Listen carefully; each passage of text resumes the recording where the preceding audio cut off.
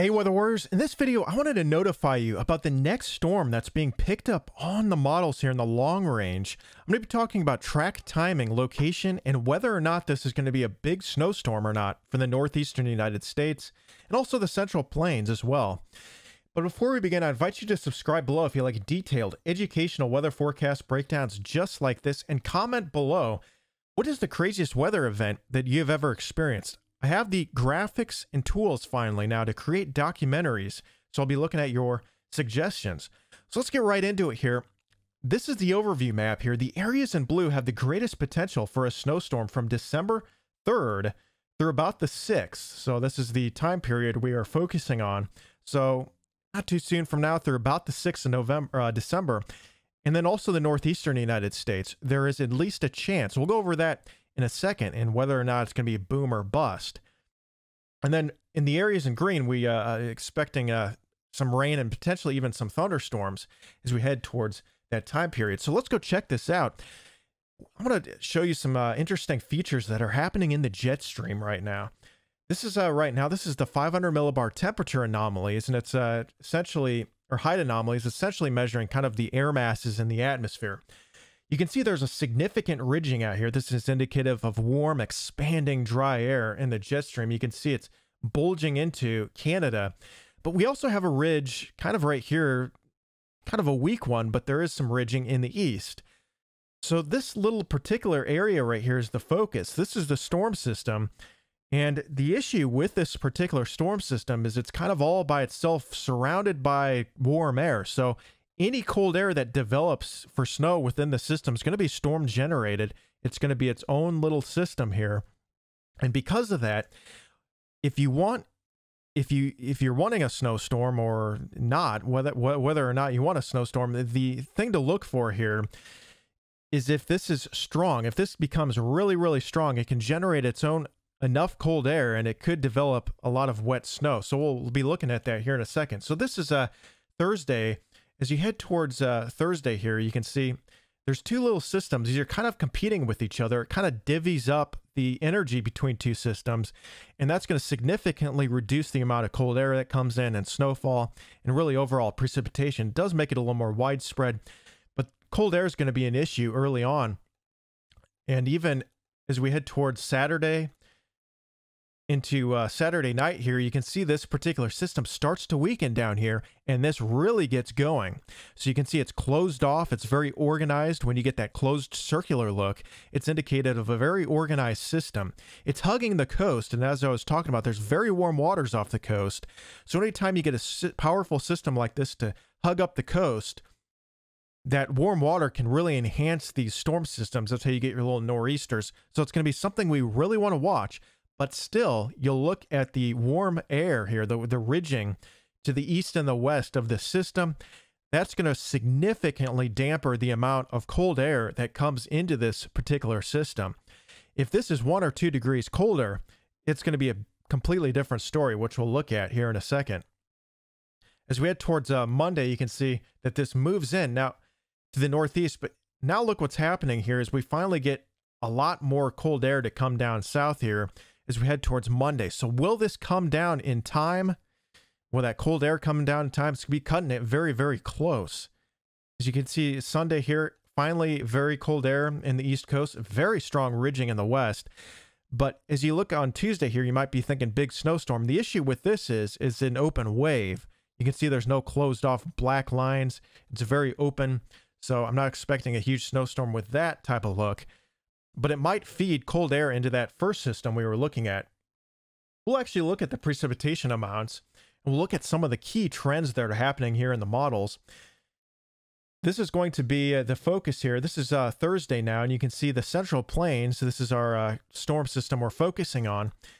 Right here, you can see a nice fetch of moisture coming out of the Gulf of Mexico. This 540 line is your average virtual temperature being freezing in the atmosphere. You can see it runs down into the system. It slices through the system. But this is the average virtual temperature. It's not going to be always accurate.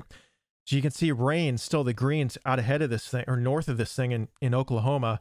But it's going to be a very cold rain. But you can see it finally transitions to snow into Texas, northern parts of the Texas Panhandle, into Kansas, even eastern Colorado earlier on. That's going to be a very wet, slushy snow. And then as you can see, as we head towards Friday into Saturday, the system does move to the east and it kind of recycles, regenerates. As we head towards Saturday morning, you can see that 540 line really returns and develops, and even deeper than that into Tennessee, northern Alabama. So this is its own storm kind of generating its own cold air. The main polar air mass is way off to the north, and really nowhere to be seen in Canada. You have to go way north, almost towards the poles, to get towards that 540 line. So very warm air out in the western United States, and the air mass is a bit flat here in the East Coast, and there's warm air out ahead of it, and that's really cutting off the potential for snow on that warm front, north of that warm front. So it's going to be mostly rain for much of the system, but the best bet for snow will be on the backside where the storm itself generates that cold air. So that's what we're looking at. And this is Saturday morning. As we head towards Saturday afternoon, you can see this GFS computer model is indicating snow now. So it's indicating very heavy snow here.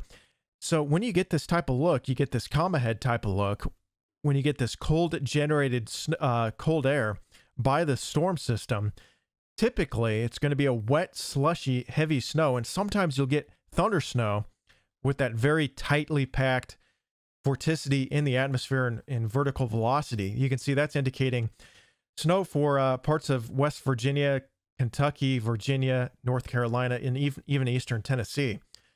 As we head towards Sunday night here, you can see this moves to the east, and there's that potential for thunder snow. You can see the low pressure system here.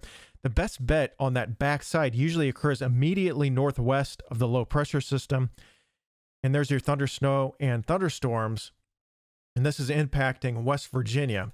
Will this happen? We're going to look at some other models and some trends. This is still very uncertain at the moment. As this tracks into Sunday night, you can see this low hugs the coast. So anytime you get these low pressure systems to hug the coast, the potential is there for some very fast development due to those warm waters off the coast. You can see that the 540 line is still north into Canada, and then it finally dips into the eastern United States. So you can see that there's snow indicating by this model south of that 540 line, but the issue is, I think this is going to be mostly a wet, slushy snow. Typically that happens when you see that type of look where you get snow south of that 540 line. So it won't really stick to the streets, and if anything, it'll stick to the grass. But because of that significant lift, the location being right off the ocean, the closed low type of look, any precipitation that falls could be very heavy, very impactful. And then watch as we head towards Sunday and Monday. Finally, we get that cold air mass to come in.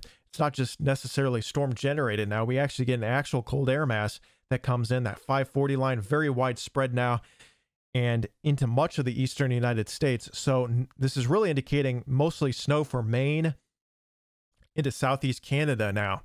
So it finally comes in. So the timing of this particular air mass and the strength of that initial low pressure system, that's going to be key into determining how much cold air we can get with this system. At the moment, we're going to look at the actual snowfall amounts, and we're going to look at the trends here. So we're going to go back and look at Saturday morning at 1 a.m. And I'm going to compare this with the previous model runs of the GFS here. Then we'll compare different models.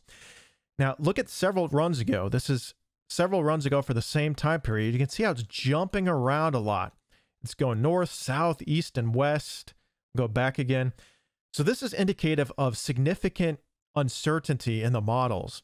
There's really no consensus at the moment, but if you go back, you can see big time snowstorm, still dealing with cold air issues, but you can see as we head towards the latest run, it's centered right over the northeast. It's generally dog-legging in this northeast direction. So I would not be surprised to see this move just a little bit farther to the northeast, and not quite hugging the coast, but closer to hugging the coast than it is at the moment. Another thing to look for, and this has been consistent. So we're looking at the inconsistencies. Now we're looking at the consistencies. Other than this run right here, you'll notice that there's been cold air issues with all of these particular systems. So one thing the models are consistent with is really no giant high pressure with cold air moving into the East Coast. So I think it's safe to say we'll be dealing with cold air issues, and this will be mostly a warm type of event.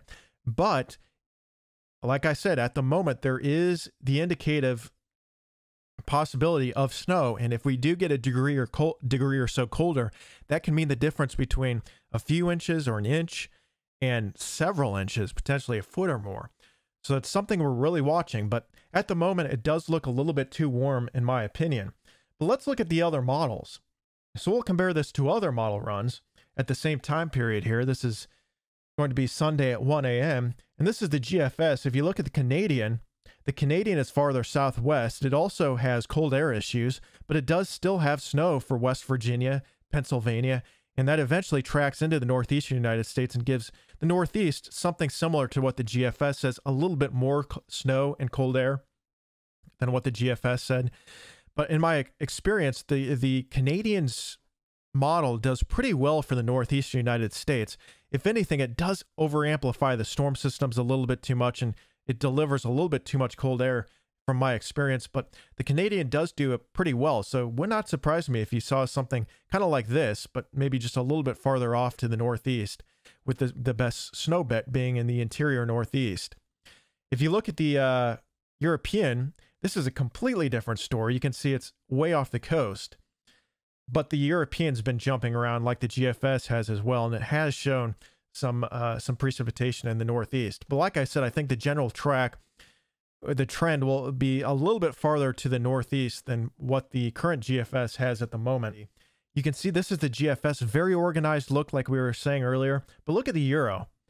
The Euro is got several different waves that it's competing with. The northern branch is a little bit stronger. You got this ordeal here, and really this thing just doesn't quite get organized. It's competing with that air mass to the north, and it's closed off, but really not a whole lot of positive vorticity advection. So not very organized on the European. 24-hour snow amounts in the northeast or the central United States, generally 3 to 6 inches. I think that's going to be a little bit overdone, probably 2 to 4 inches or so, you know, maximum in Kansas and northern Oklahoma, but very wet snow, probably not going to accumulate too much. But as we head towards the weekend here into the northeastern United States, look what happens here. That cold generated air that I was talking about with that initial system delivers a good swath of as much as 12 inches according to the GFS. Now, in my experience, when you get this geometric, really localized geometric kind of look with the snow amounts, usually that's an indication that they're overdoing it, and you're dealing with very significant cold air issues. If I were to make a probabilistic guess, I would guess that this area in Tennessee does not receive snow.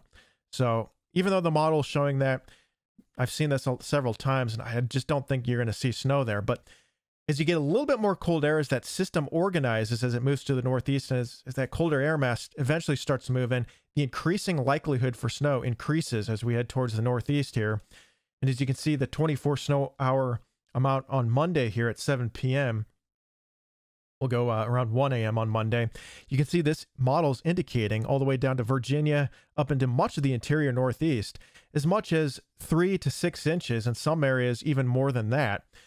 If this were to be a degree or more colder, that's the difference between 3 to 6 inches and 6 to 12 inches plus. So this is something we're going to really have to watch. At the moment, I'm betting on this being a moderate snow event or less due to the consistency in cold air. There's just too much ridging on each side of this event and too much consistency, and there not being enough cold air, where I don't think that's going to happen. But if you do get more than 6 inches, it'll be extremely localized in areas where you get that thunder snow potentially to develop. But at the moment, it looks like a moderate snow event or less, unless it's very localized. This is a different system, but right here you can see the gem. Not a whole lot of snow, just a couple of inches.